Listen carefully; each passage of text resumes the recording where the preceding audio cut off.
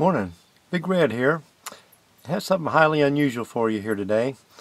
And I have a bunch of, been noticing a bunch of guano feces at my bottom of my house there next to my gable, which is about 35 feet in the air. And so anyway, I've been having some problem with bats. And they're nesting up here. I got a whole colony of them here. You can see them, but they're on my gable vent in my house here, way up high. So anyway, it's real nuisance here because you can kind of see. I'll focus down here where you can see all this guano, and it really smells bad. All that right there is guano built up, and it falls over onto the attic insulation. It also goes over to the outside the house there. So anyway, it's you know, and also smells like urine too, really bad. So anyway, we're gonna try to eradicate these bats in a safe manner here, and we'll show you what we're doing outside and how we do this without damaging or hurting the bats, and you know, and getting rid of them safely in a humane manner. So anyway, stay tuned. Bye bye. Okay, I'm back here, and right now what I'm showing you is the guano here on the outside the house here, and big nuisance here. Dogs are stepping in it all the time, and it carries all kinds of diseases, and very unhealthy to have this stuff around your house. So anyway, let me show you what we're talking about up here. I'll pan up here to the gable,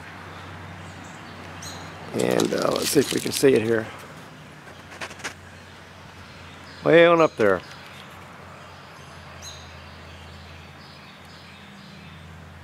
Gives you kind of perspective on how big this house is. It's a 35-foot roof up there.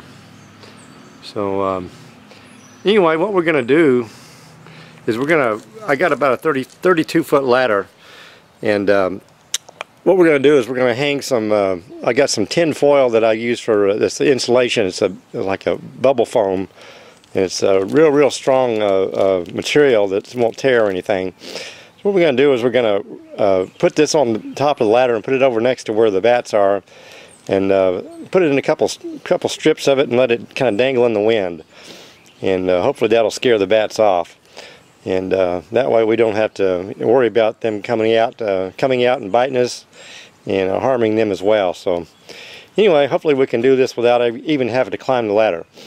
So anyway, stay tuned. We'll show you if it works. Bye bye.